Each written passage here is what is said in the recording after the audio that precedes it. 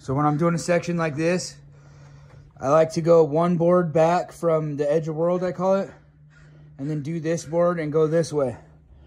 Because again, Aaron can be setting boards this way, and I can be doing special cuts and stuff and setting boards going that way. And since I know that this is going to be 1.25 inch overhang, I can come over here and I can figure out all that.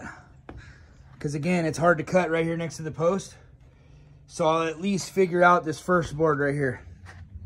Right, so I'll burn my 1.25 inch, I'll go back 5.5, and then I can pull all my measurements. Same thing over here to find the edge of world over there. And then I'll cut this first board. And then the rest I'll just cut approximately 4 feet, and I'll just run them wild, the two ends, and just lock it in, lock it in, lock it in, lock it in, until I get to the last board.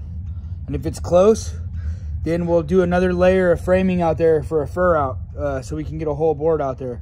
And if it's not close, then we won't worry about it, and we'll just put one rip. It is what it is. It looks a lot cleaner with the picture frame coming all the way through, and then your infill still lining up with that. It looks way cleaner, even if you have to have a rip out here. So there's a little tip for you. This is where we're at. This is a 2nd story deck. Here's another view. So a lot of these houses are just having some pretty decent views of the canals out here. I guess it's good for me because it tells me when the fish are jumping. Anyways, thanks for watching.